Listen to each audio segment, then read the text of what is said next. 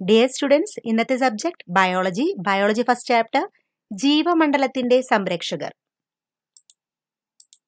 Protectors of biosphere. ഈ ചാപ്റ്ററിൽ ആദ്യം പറയുന്നത് ഗ്ലോബൽ വാർമിങ്ങിനെ കുറിച്ചാണ്, അതായത് ആഗോള താപനത്തെ കുറിച്ചാണ്. എന്താണ് ആഗോള താപനം?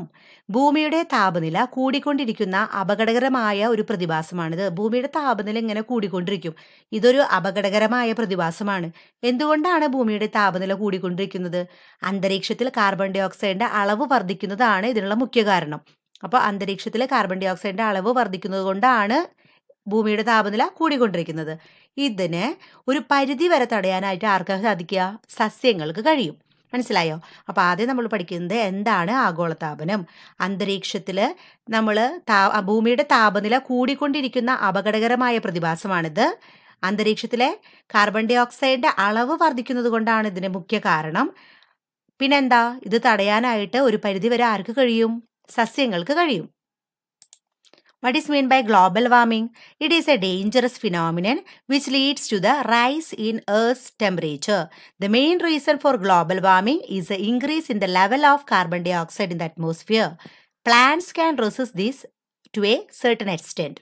എന്ന് പറഞ്ഞാൽ എന്താ അർത്ഥം? ഗ്ലോബൽ വാർമിംഗ് എന്ന് പറഞ്ഞു കഴിഞ്ഞാൽ ഭൂമിയുടെ എർത്തിന്റെ ടെമ്പറേച്ചർ കൂടുന്ന ഒരു സിറ്റുവേഷനാണ്. എർത്തിന്റെ ടെമ്പറേച്ചർ കൂടാൻ എന്താണ് കാരണം? നമ്മുടെ അറ്റ്മോസ്ഫിയറിലുള്ള കാർബൺ ഡൈ ഓക്സൈഡിന്റെ ലെവല് കൂടുന്നതാണ് അതിന് കാരണം. അപ്പോൾ ഇത് തടയാനായിട്ട് ആർക്കാ സാധിക്കുക? പ്ലാന്റ്സിനാണ് ഇത് ഒരു പരിധി വരെ തടയാനായിട്ട് സാധിക്കുകയുള്ളൂ. ഇനി ഈ ഡയഗ്രാം നോക്കുക. ഇതിന് എന്താ മനസ്സിലാവണേ? Oxygen carbon dye oxide balance in atmosphere. അതെന്താ? ആദ്യം തന്നെ carbon dye oxide, plants carbon dye oxide എടുക്കും. പ്ലാന്റ്സ് കാർബൺ ഡൈ ഓക്സൈഡ് എടുത്തിട്ട് അത് ഗ്ലൂക്കോസും ഓക്സിജനായിട്ട് പുറത്തേക്ക് വിടും. എങ്ങനെ? ഫോട്ടോസിന്തസിസ് വഴി ഗ്ലൂക്കോസും ഓക്സിജനായിട്ട് പുറത്തേക്ക് വിടും. ഈ ഗ്ലൂക്കോസും ഓക്സിജനും എനിമൽസ് എടുക്കും. അനിമൽസ് റെസ്പിറേഷൻ നടത്തുമ്പോൾ നമുക്ക് എന്ത് കിട്ടും? കാർബൺ ഡൈ ഓക്സൈഡ് കിട്ടും. ആ കാർബൺ ഡൈ ഓക്സൈഡ് പ്ലാന്റ്സ് എടുക്കും. പ്ലാന്റ്സ് ഫോട്ടോസിന്തസിസ് വഴി ഓക്സിജനും ഗ്ലൂക്കോസും പുറത്തേക്ക് വിടും. ആ ഓക്സിജനും ഗ്ലൂക്കോസും എനിമൽസ് എടുക്കും. എനിമൽസ് റെസ്പിറേഷൻ വഴി എന്ത് ചെയ്യും? കാർബൺ ഡൈ ഓക്സൈഡ് പുറത്തേക്ക് വിടും. അങ്ങനെ ഈ പ്രോസസ്സ് ഇങ്ങനെ നടന്നുകൊണ്ടിരിക്കും. മനസ്സിലായോ? അന്തരീക്ഷത്തിലെ ഓക്സിജൻ കാർബൺ ഡൈ ഓക്സൈഡിന്റെ സന്തുലനം എങ്ങനെയാണ് നടക്കുന്നത്? ആദ്യം അന്തരീക്ഷത്തിൽ നിന്ന് കാർബൺ ഡൈ ഓക്സൈഡ് സസ്യങ്ങൾ എടുക്കും.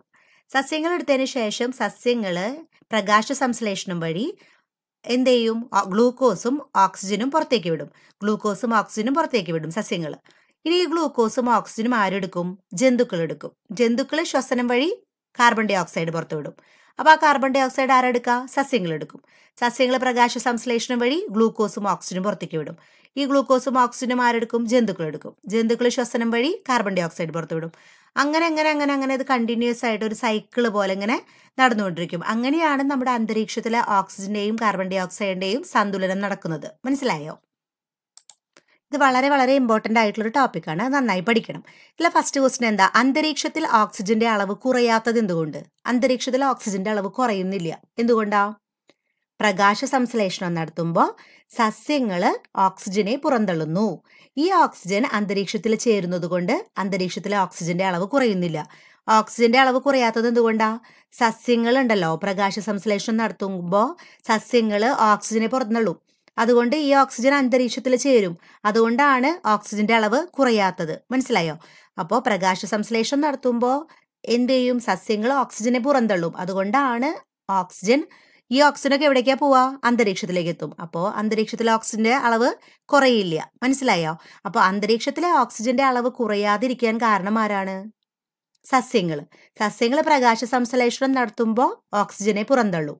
അങ്ങനെ ഓക്സിജന്റെ അളവ് കുറയാതെ നിലനിർത്തും. Why doesn't the level of oxygen in the atmosphere decrease?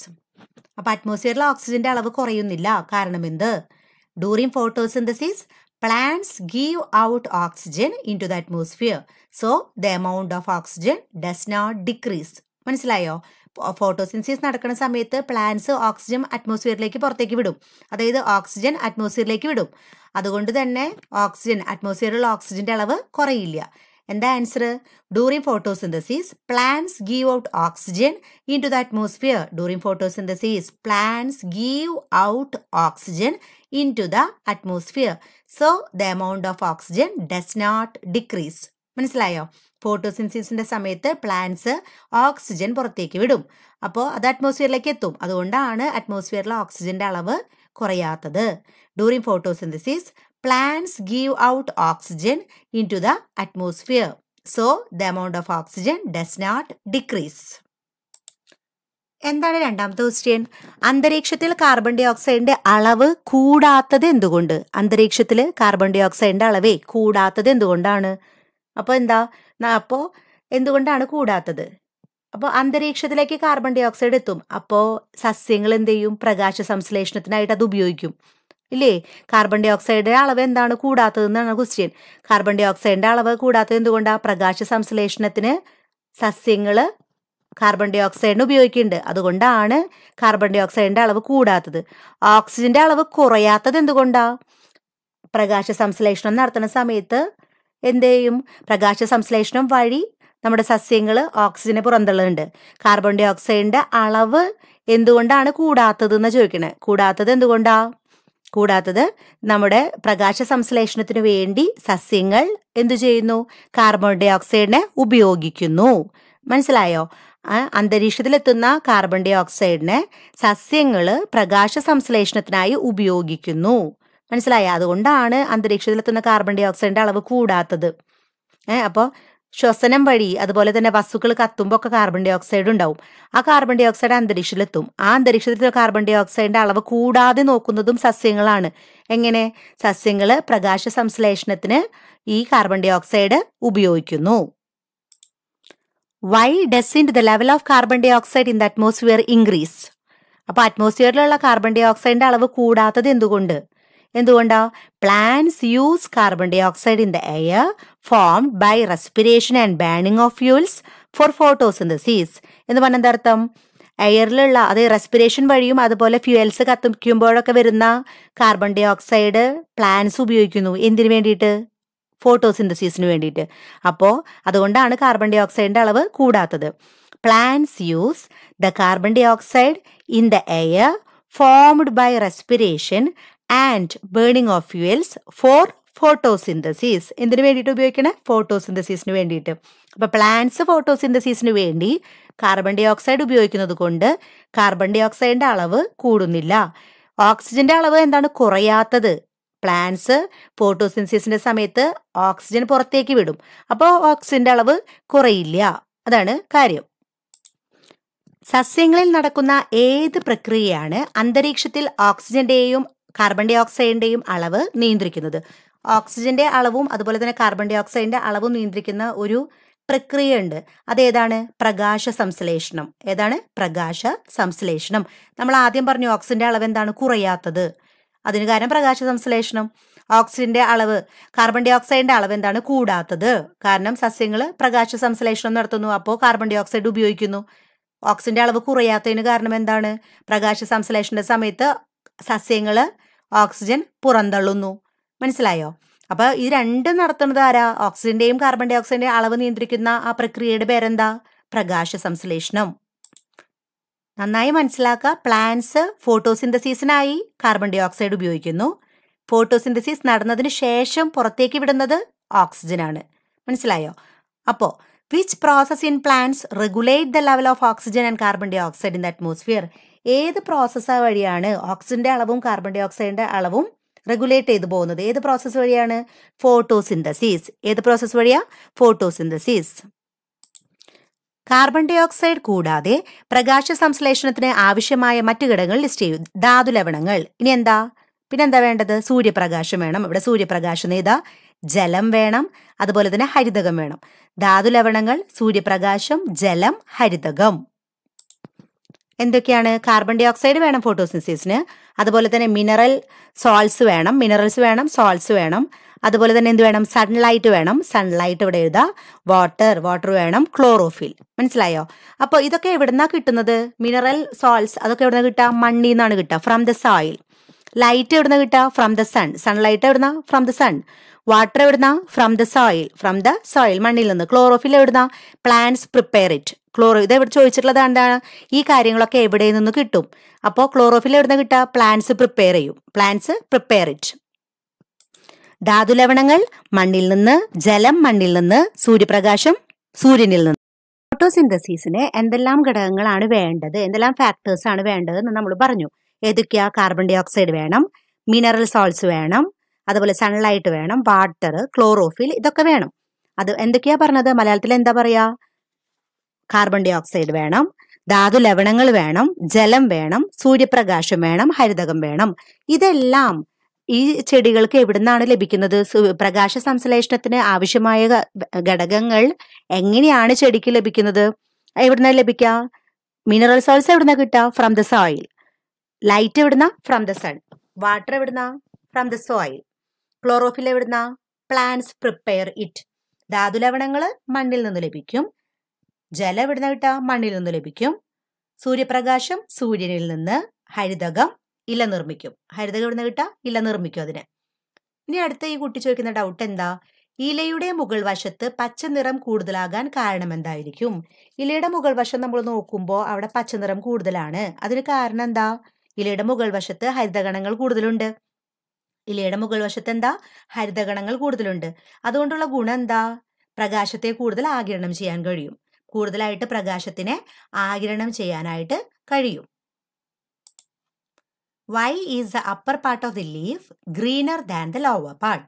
Upper part, നമ്മുടെ ഒരു ലീഫ് എടുത്ത് നോക്കുമ്പോൾ അതിന്റെ മുകൾ വശം നന്നായി പച്ച കളർ ഉണ്ടാവും. താഴെ വശത്തേക്കാളും കൂടുതൽ പച്ച കളർ മുകൾ വശമായിരിക്കും. അതെന്തുകൊണ്ടാണ്? കാരണം എന്താ? ക്ലോറോപ്ലാസ്റ്റിന്റെ പ്രസൻസ് ആണ് കാരണം. ക്ലോറോപ്ലാസ്റ്റിന്റെ പ്രസൻസ് കൂടുതലായിരിക്കും മുകളിൽ. The presence of chloroplast are more in the cells on the upper part of the leaf. അതുകൊണ്ടുള്ള ഗുണം എന്താ? It is for absorbing light more efficiently. It is for absorbing light more efficiently. അപ്പോൾ ക്ലോറോപ്ലാസ്റ്റിന്റെ അളവ് കൂടുതലായിരിക്കും ലീഫിന്റെ മുകൾ ഭാഗത്ത്. അതുകൊണ്ടാണ് അവിടെ കൂടുതൽ പച്ചനിറത്തിൽ കാണാൻ സാധിക്കുന്നത്. അതുകൊണ്ട് തന്നെ എന്താ ഗുണം? It is four absorbing light more efficiently. കൂടുതലായിട്ട് നമുക്ക് സൺലൈറ്റ് അബ്സോർബ് ചെയ്യാനായിട്ട് ലീഫിന് സാധിക്കും. പ്ലാന്റ്സ് അപ്പോൾ എവിടെയാണോ പച്ചനിറം കൂടുതലുള്ളത് ആ ഭാഗത്താണ് കൂടുതലായിട്ട് സൺലൈറ്റ് അബ്സോർബ് ചെയ്യാൻ കഴിയുക. അപ്പോൾ എന്തുകൊണ്ടാണ് അവിടെ കൂടുതൽ പച്ചനിറം? The presence of chloroplast are more in the cells on the upper part of the leaf. അതായത് ഇലയുടെ മുകൾ വശത്ത് ഹരിതകണങ്ങൾ കൂടുതലുണ്ട്. കൂടുതലായാൽ എന്താ ഗുണം? കൂടുതൽ സൂര്യപ്രകാശം ആഗിരണം ചെയ്യാൻ സാധിക്കും. പ്രകാശം കൂടുതൽ ആഗിരണം ചെയ്യാൻ സഹായിക്കും. ഇത് മനസ്സിലായോ? അടുത്ത നമുക്ക് പഠിക്കാനുള്ളത് ഹരിതഗണത്തിന്റെ ഘടന. ഹരിതഗണം എന്ന് പറഞ്ഞാൽ എന്താണ്? അതിന്റെ ഘടന എന്താണ്? ഒരു ലീഫ് എടുത്തിട്ടുണ്ട്, ഒരു ഇലയുണ്ട്. ഇലയുടെ സെക്ഷനാണ് ഇവിടെ കാണിച്ചിട്ടുള്ളത്. നമുക്കിത് ജസ്റ്റ് മനസ്സിലാക്കുക. ഇതൊക്കെ കഴിഞ്ഞ കൊല്ലം പഠിച്ചിട്ടുള്ളതാണ്. നമുക്ക് ഈ ചാപ്റ്ററിൽ പഠിക്കാനുള്ളത് ക്ലോറോപ്ലാസ്റ്റിന്റെ സ്ട്രക്ചറാണ്, ഹരിതഗണത്തിന്റെ ഘടനയാണ്. അപ്പൊ എന്തൊക്കെയാ പഠിക്കാനുള്ളത്? ഹരിതഗണത്തിൽ എന്താ കാണണം? നമ്മളിവിടെ ഇരട്ടപ്പാളികളുള്ള സ്തരം കണ്ടോ? ഇരട്ടപ്പാളികളുള്ള സ്തരം. പിന്നെ സ്ട്രോമ ഉണ്ടോ? ഇതിൻ്റെ ഉള്ളിലുള്ള ദ്രാവക ഭാഗമാണ് സ്ട്രോമ. ഇനി ഗ്രാന കണ്ടോ? ഗ്രാന എന്ന് പറഞ്ഞാൽ എന്താ? സ്തരസഞ്ചികളുടെ അടുക്ക്. ഗ്രാന എന്താന്ന് പറഞ്ഞു. അപ്പൊ എന്തൊക്കെ കാര്യങ്ങളുണ്ട് ക്ലോറോപ്ലാസ്റ്റില്? ഇരട്ടപ്പാളികളുള്ള സ്തരം, സ്ട്രോമ, ഗ്രാന. സ്ട്രോമയാണ് എന്ത്? ദ്രാവക ഭാഗം. മനസ്സിലായോ? ക്ലോറോപ്ലാസ്റ്റില് ഒരു ഡബിൾ മെംബ്രെയിൻ ഉണ്ട്, സ്ട്രോമ ഉണ്ട്. സ്ട്രോമ എന്ന് പറഞ്ഞാൽ ഇവിടെയുള്ള ഫ്ലൂയിഡ് പാർട്ട് ഓഫ് ക്ലോറോപ്ലാസ്റ്റ്. ഇനി grana, pack of membranous സാക്സ്. Grana എന്ന് പറഞ്ഞാൽ എന്താ? പാക്ക് ഓഫ് മെംബ്രേനിയസ് സാക്സ് ഉണ്ടോ? ഇതാണ് ഗ്രാന. സ്ട്രോമ എന്ന് പറഞ്ഞാൽ ഇതിൻ്റെ ഉള്ളിലുള്ള ഫ്ലൂയിഡ് പാർട്ട്. ഇതാണ് ഡബിൾ മെംബ്രെയിൻ. മനസ്സിലായോ? ഇനി നമുക്ക് പഠിക്കാനുള്ളത് ക്ലോറോപ്ലാസ്റ്റിന് ഡീറ്റെയിൽ ആയിട്ട് പഠിക്കണം. ഹരിതഗണം എന്ന് പറഞ്ഞാൽ എന്താണ്? പ്രകാശ സംശ്ലേഷണം നടക്കുന്നത് ഹരിതഗണങ്ങളിലാണ്. ഇലകളിൽ മാത്രമല്ല, എവിടെയൊക്കെ ഹരിതഗണങ്ങളുണ്ടോ അവിടെയെല്ലാം പ്രകാശ സംശ്ലേഷണം നടക്കുന്നു. ഹരിതഗണത്തിലെ ഗ്രാനകളിലാണ് സൂര്യപ്രകാശത്തെ ആഗിരണം ചെയ്യാൻ കഴിവുള്ള വർണ്ണകങ്ങൾ കാണപ്പെടുന്നത്. ഗ്രാനയിലാണ് സൂര്യപ്രകാശത്തെ ആഗിരണം ചെയ്യാൻ കഴിവുള്ള വർണ്ണകങ്ങൾ കാണപ്പെടുന്നത്. ഹരിതകം എ, ഹരിതകം ബി, കരോട്ടിൻ, സാന്തോഫിൽ എന്നീ വർണ്ണകങ്ങളാണ് ഗ്രാനയിലുള്ളത്. എന്തെല്ലാം വർണ്ണകങ്ങളാണ് ഉള്ളത്? ഹരിതകം എ, ഹരിതകം ബി, കരോട്ടിൻ, സാന്തോഫിൽ. ഈ വർണ്ണകങ്ങൾക്കെല്ലാം പ്രകാശത്തെ ആഗിരണം ചെയ്യാൻ എന്താണ്? കഴിവുണ്ട്. ഈ വർണ്ണകങ്ങൾക്ക് എല്ലാം പ്രകാശത്തെ ആഗിരണം ചെയ്യാൻ കഴിവുണ്ട്. എന്നാൽ ഹരിതകം എക്ക് മാത്രമേ മറ്റേ പ്രകാശ സംശ്ലേഷണത്തിൽ നേരിട്ട് പങ്കെടുക്കാൻ കഴിയുള്ളൂ. മറ്റു വർണ്ണകങ്ങൾ പ്രകാശത്തെ ആഗിരണം ചെയ്ത് ഹരിതകം എക്ക് കൈമാറും. അതിനാൽ ഇവയെ സഹായക വർണ്ണകങ്ങൾ എന്ന് വിളിക്കുന്നു. അപ്പൊ എന്താ പറഞ്ഞത്? ഈ ഗ്രാനയിലാണ് സൂര്യപ്രകാശത്തെ ആഗിരണം ചെയ്യാൻ കഴിവുള്ള വർണ്ണകങ്ങളുള്ളത്. ഹരിതകം എ, ഹരിതകം ബി, അതായത് chlorophyll A, chlorophyll B, carotene, xanthophyll എന്നീ വർണ്ണകങ്ങളാണുള്ളത്. ഇനി ഈ വർണ്ണങ്ങൾക്കെല്ലാം എന്താ പ്രത്യേകത? ഇതിനെല്ലാം പ്രകാശത്തെ ആഗിരണം ചെയ്യാനുള്ള കഴിവുണ്ട്. ഈ വർണ്ണകങ്ങൾക്കെല്ലാം പ്രകാശത്തെ ആഗിരണം ചെയ്യാനുള്ള കഴിവുണ്ട്. ഹരിതകം എക്ക് മാത്രമാണ് പക്ഷെ എല്ലാവർക്കും ഈ പ്രകാശത്തെ ആഗിരണം ചെയ്യാനുള്ള കഴിവുണ്ട്. പക്ഷെ ഹരിതകം എക്ക് മാത്രമാണ് പ്രകാശ സംശ്ലേഷണത്തിൽ നേരിട്ട് പങ്കെടുക്കാൻ കഴിയുള്ളൂ. മറ്റുള്ളതൊക്കെ എന്താ ചെയ്യുക? മറ്റു വർണ്ണങ്ങൾ പ്രകാശത്തെ ആഗിരണം ചെയ്ത് ഹരിതകം എക്ക് കൊടുക്കും. ഹരിതകം എ ആണ് എന്തു ചെയ്യുക? പ്രകാശ സംശ്ലേഷണത്തിൽ നേരിട്ട് പങ്കെടുക്കാൻ ഹരിതകം എക്ക് മാത്രമേ സാധിക്കുള്ളൂ. അതുകൊണ്ട് തന്നെ ബാക്കിയുള്ളതിനെ നമ്മൾ എന്ത് വിളിക്കും? സഹായക വർണ്ണകങ്ങൾ, അതായത് ആക്സസറി പിഗ്മെന്റ്സ് എന്ന് വിളിക്കുന്നു. Photosynthesis takes place in chloroplast. ക്ലോറോപ്ലാസ്റ്റിലാണ് photosynthesis നടക്കുന്നത്, പ്രകാശ സംശ്ലേഷണം നടക്കുന്നത്. It occurs not only in leaves but in regions wear ever chloroplast is present. അത് ലീവ്സ് ആവണമെന്നില്ല, എവിടെയാണ് ക്ലോറോപ്ലാസ്റ്റ് ഉള്ളത് അവിടെയൊക്കെ ഫോട്ടോസിന്തസിസ് നടക്കും. Pigments that absorb sunlight are found in the grana of chloroplast. അപ്പോൾ സൺലൈറ്റിനെ അബ്സോർബ് ചെയ്യുന്നത് പിഗ്മെന്റ്സ് ഒക്കെ എവിടെ ഉണ്ടാവുക? ക്ലോറോപ്ലാസ്റ്റിന്റെ ഗ്രാനയിലാണ്. ക്ലോറോപ്ലാസ്റ്റിന്റെ ഭാഗങ്ങൾ നമ്മൾ പറഞ്ഞില്ലേ, സ്ട്രോമ, ഗ്രാന, ഡബിൾ മെംബ്രെയിൻ എന്ന് പറഞ്ഞില്ലേ.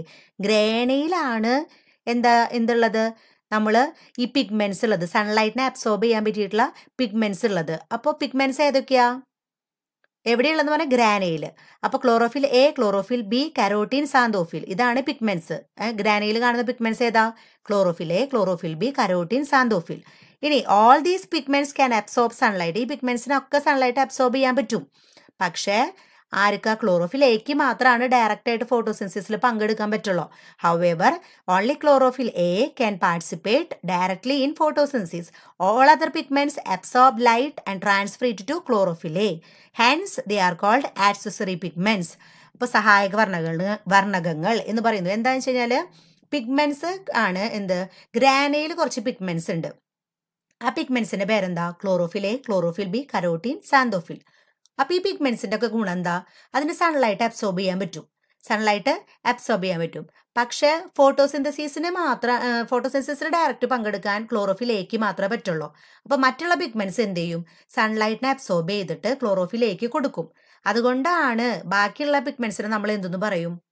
ആക്സസറി പിഗ്മെന്റ്സ് എന്ന് പറയും. മനസ്സിലായ? അപ്പോൾ ആർക്കാണ് ഡയറക്റ്റ് ഫോട്ടോസിന്തസിസിൽ പങ്കെടുക്കാൻ പറ്റുള്ളൂ? ക്ലോറോഫിൽ എക്ക് മാത്രം. ക്ലോറോഫിൽ ഫോട്ടോസിന്തസിസ് എവിടെയാണ് നടക്കുക? ക്ലോറോപ്ലാസ്റ്റിൽ. ലീവ്സ് ആണെന്ന് നിർബന്ധമില്ല. ക്ലോറോപ്ലാസ്റ്റിലുള്ള ഏത് സ്ഥലത്തും എന്ത് നടക്കും? ഫോട്ടോസിന്തസിസ് നടക്കും, പ്രകാശ സംശ്ലേഷണം നടക്കും. അപ്പോൾ കുറച്ച് പിഗ്മെന്റ്സ് ഉണ്ട് ക്ലോറോപ്ലാസ്റ്റിൽ. എവിടെ? ഗ്രാനയിൽ. ഏതൊക്കെയാ pigments? Chlorophyll A, chlorophyll B, carotene, xanthophyll. ഇതിന്റെ ഗുണം എന്താ? ഇത് സൺലൈറ്റ് അബ്സോർബ് ചെയ്യും. സൺലൈറ്റ് അബ്സോർബ് ചെയ്യാൻ എല്ലാവർക്കും കഴിവുണ്ട്. പക്ഷേ ഡയറക്റ്റ് ഫോട്ടോസിന്തസിസിന് പങ്കെടുക്കാൻ ക്ലോറോഫിൽ എക്ക് മാത്രമേ കഴിയുള്ളൂ. അപ്പോൾ എല്ലാ പിഗ്മെന്റ്സും സൺലൈറ്റ് അബ്സോർബ് ചെയ്തിട്ട് ക്ലോറോഫിൽ എക്ക് കൊടുക്കും. അപ്പോൾ ക്ലോറോഫിൽ എ എന്ത് ചെയ്യും? ഫോട്ടോസിന്തസിസിന് പങ്കെടുക്കും. അപ്പോൾ ബാക്കി എല്ലാ പിഗ്മെന്റ്സിനും, ക്ലോറോഫിൽ എ ഒഴിച്ച് ബാക്കി എല്ലാ പിഗ്മെന്റ്സിനും നമ്മൾ ആക്സസറി പിഗ്മെന്റ്സ് എന്ന് പറയും. Accessory pigments.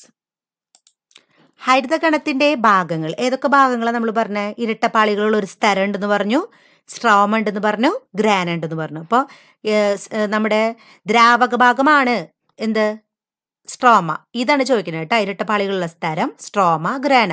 സ്ട്രോമ എന്ന് പറഞ്ഞാൽ ഹരിതകണത്തിലെ ദ്രാവക ഭാഗം. ഗ്രാന എന്ന് പറഞ്ഞു കഴിഞ്ഞാൽ ഇങ്ങനെ അടുക്ക് വെച്ചിട്ടുള്ളത്, ഇതാണ് ഗ്രാന കേട്ടോ. അപ്പോൾ അതാണ് ഭാഗങ്ങൾ. ഹരിതകണത്തിലെ വർണ്ണകങ്ങൾ ഏതൊക്കെയാ? വർണ്ണകങ്ങൾ നമ്മളിപ്പോൾ പറഞ്ഞില്ലേ, അത് ഏതൊക്കെയാ? വർണ്ണകങ്ങൾ ഏതാ? ഹരിതകത്തിലെ വർണ്ണകങ്ങൾ ഏതൊക്കെയാണ്? ഹരിതകം എ, ഹരിതകം ബി, കരോട്ടീൻ, സാന്തോഫിൽ. മനസ്സിലായോ? എന്താണ് വർണ്ണങ്ങളുടെ പങ്ക്? അവര് പ്രകാശം ആഗിരണം ചെയ്യും. ഹരിതകം എക്ക് മാത്രമാണ് പ്രകാശ സംശ്ലേഷണത്തിൽ നേരിട്ട് പങ്കെടുക്കാൻ കഴിയൂ. മറ്റു വർണ്ണകങ്ങളെല്ലാം തന്നെ എന്ത് ചെയ്യും? പ്രകാശത്തെ ആഗിരണം ചെയ്ത് ഹരിതകം എക്ക് കൈമാറും. മനസ്സിലായോ? പാർട്സ് ഓഫ് ക്ലോറോപ്ലാസ്റ്റ് ഏതൊക്കെയാണ്? സ്ട്രോമ, ഗ്രാന, പിന്നെ ഒരു ഡബിൾ മെംബ്രെയിൻ. സ്ട്രോമ എന്ന് പറഞ്ഞ ഫ്ലൂയിഡ് പാർട്ട്, ഗ്രാന എന്ന് പറഞ്ഞു കഴിഞ്ഞാൽ മെംബ്രെയിനിയസ് സാക്സ്. നേരത്തെ കണ്ടില്ലേ? മെംബ്രെയിനിയസ് സാക്സ്, ഗ്രാന. ഇനി അടുത്ത എന്താണ് പിഗ്മെന്റ്സ് ഏതൊക്കെയാ? Chlorophyll A, chlorophyll B, carotene, xanthophyll. അത് പറഞ്ഞു. റോൾ ഓഫ് പിഗ്മെന്റ്സ് നമ്മൾ ഓൾറെഡി ഡിസ്കസ് ചെയ്തു. അപ്പൊ ഇത്രയും കാര്യങ്ങൾ നന്നായി പഠിക്കണം നാളേക്ക്. Okay, thank you.